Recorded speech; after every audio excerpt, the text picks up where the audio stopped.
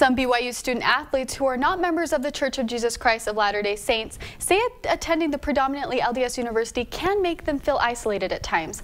11 News reporter Shai Jackson shows how an off-campus group is helping fill the void. A few non-member BYU student athletes have joined the group Fellowship of Christian Athletes. The purpose is to help athletes of different faiths feel more comfortable on campus. For instance, in place of the traditional LDS family home evening, the students also meet together on Mondays to hear spiritual messages and do activities. We talked to former BYU football player Trevor Sampson. He says he feels FCA helped him connect with other members of his faith.